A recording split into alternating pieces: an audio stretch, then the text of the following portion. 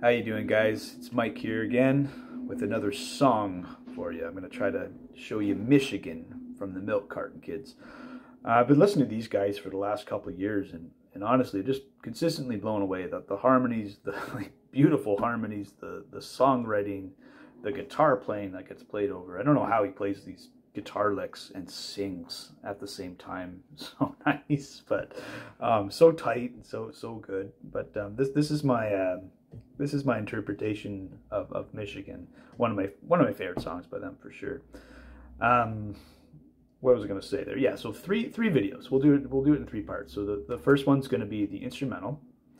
The second one, the chords and the structure. So what chords they're making them sound more lush and things like that. And then the third is just going to be a play along. So I'll just try my best to play it from start to finish, and I'll have a chord chart with the video, so you can play along to it start to finish.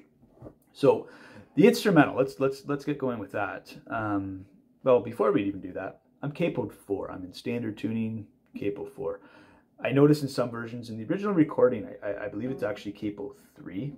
So I'm actually going from if you look on YouTube, it's them on Austin City Limits, and it's capo 4. And what he's doing, like, it's this G major scale formation. So maybe I'll pop that up on the screen here. That's just something that it might be helpful to realize what they're doing. It's G major scale. It's that boring scale you're always taught to practice this scale. And I've definitely learned a lot from them of how to weave in and out of that scale and make it sound like something, you know. But anyway, this is the scale really quickly. So it's G, A, B, C, D, E, F sharp. G, A, B, C, D, E, F sharp, G. I should say really quickly, those, I don't want to confuse anybody because that could be kind of confusing, but with the capo, it's not really a G. I mean, that's just sort of a guitar thing that we do. We kind of pretending that's G. It's actually B. But let's not go into that. That's gonna be maybe for another day. So the melody right off the bat, we'll just break it down really quick. So the intro, we're gonna start on this E note, which is the 2 on the 4th string. That note right there. We're gonna hammer it onto the 4. Okay, and there's that little open string underneath the G, right? So we've got I'm gonna hit that 4, 0, 2. You gotta hit that 2 again. Hammer onto 4, and then you gotta hit that 4. 4, 0, 2, 2, 4, 4. See that hammer on? I'm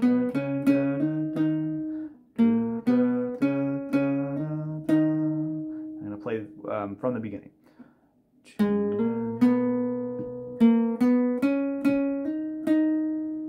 Okay. Now I'm going to go down to the 3, which is, we're calling that the D. And you could use your first finger there. A little hammer on to 5. You could slide it. I just have it written as a hammer on. Give it some shape there. So from the beginning.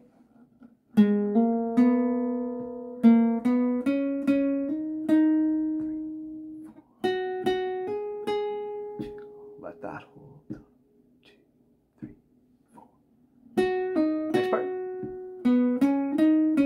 Okay, so that's the first bit of the second line now. 3, you'll see a little P there. We pull off to 0. 3, 0, 3, 0, 2, 4, 2.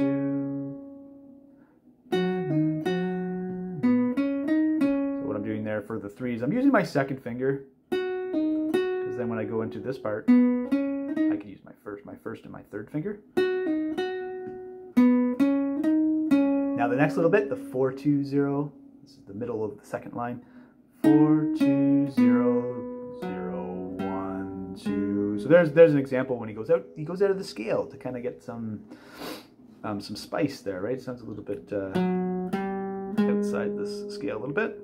So from the top of that line, 3, 0, 3, 0, 2, 4, 2, 0, 2, 0, 0, 1, 2. Kind of slows that down a little bit. And then I'm going to reach up. I'm going to keep my finger there. Let that sustain. And I'm going to reach out with my first finger to the 1. 1, 0, 0. That whole line, the whole second line. I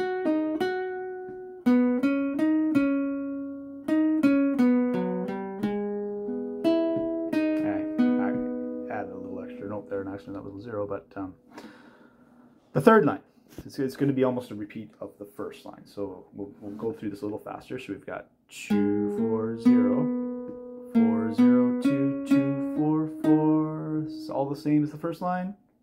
3 3 5 5. We can add this little part. 3 2 3 0. Timing there is really funny. Make sure you listen to that part a few times to see if you can feel where the timing is. Da, da, da.